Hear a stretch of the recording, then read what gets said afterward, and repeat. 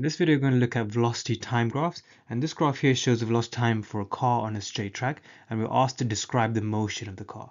Let's start at the very beginning. At time t equals 0, the velocity is 0, so we know the car is starting off at rest. But then the velocity is increasing, so we know it's accelerating, so it's speeding up. However, the acceleration isn't constant, it's not speeding at a steady rate. So this is where we use the fact that the gradient of a velocity time graph should equal acceleration. Let's see how the gradient changes. So the steepness of the graph, as you can see, is decreasing with time. So that means the acceleration is decreasing. This is not to say that it's decelerating, it's not slowing down, it's still speeding up for the whole question until the very end, but its rate of acceleration is decreasing. Okay, and then finally towards the end, as you can see, it's leveled off at a constant speed of 15 meters per second. Part B of the question, we're asked to calculate the acceleration at time t equals 10 seconds. Again, we're going to use the fact that the gradient of a velocity time graph is equal to acceleration. So unfortunately, this is where I see some students make some mistake, which is they just read off the value at 10 seconds and then just divide, for example, in this case, 11 meters per second by 10 seconds to get the acceleration like this. This is incorrect because what this is doing is figuring out the average acceleration from 0 to 10 seconds. That's not what the question is asking for. It's asking for the acceleration at t equals 10 seconds.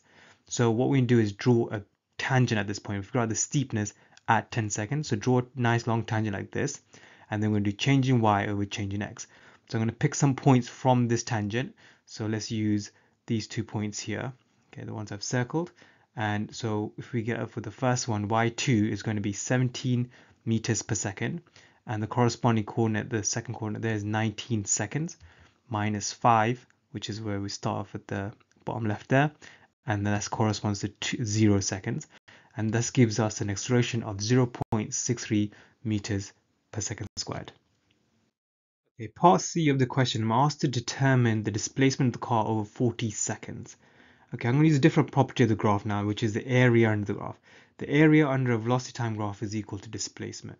So I'm going to have to figure out the area under this curve here. So the best way to do this is to chop this up into a bunch of triangles, trapeziums, and rectangles. Okay, so first of all, we've got a triangle in this part here, which is clearly an approximation. So that's going to be the area of this triangle is going to be 11 times 10 divided by 2. That gives me 55 meters. Then we have a trapezium. So that's going to be 11 plus 14 times 10 divided by 2. So that gives me 125 meters. Repeat this again for the next trapezium. So that's 14 plus 15 times 10 divided by 2. That's 145 meters. And finally, the last section, I'm going to use that as a rectangle. So that's just 15 times 10. And that gives me 150 meters. Add them all up together, we get 475 meters. Now, this is an approximation because, as you can see, we've missed some tiny areas there, which I've shaded in blue now. So what I've got here is the 475 is clearly an underestimate because we missed all that area there. If you want to avoid that error, you'll have to use more triangles and more trapeziums. So that will make your answer more accurate. However, the problem is this is obviously going to take longer.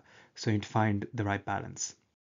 Okay, there is another method for determining the area under a graph, and that's to count squares under the curve. So let's look at this box here. Okay, that's 5 by 10. So that means each of those boxes has an area of 5 times 10, which is 50 meters. Now we're going to count how many of those boxes we have under the curve. So let's start counting. We've got a number of whole squares we have. We've got 1, 2, 3, 4, 5, 6, 7. That's the number of whole squares. And then this one over here, that's almost a whole square, the 8th one. So what I'll do is I'll pretend by adding this tiny section here, that those two add up together, give us the 8th square. And then if we add these two, we get the 9th square, because they're roughly adding up to a whole square there, or a box. And then the bottom left here, that's, I would say, is almost 4/5 of a square. The reason is because of this area that we're missing and this area that we've included add up together and they kind of cancel out. So that's 4/5, which is 0.8 of a whole box. So that means we've got 9.8 boxes. Each one is worth 50 meters. So that's 490 meters.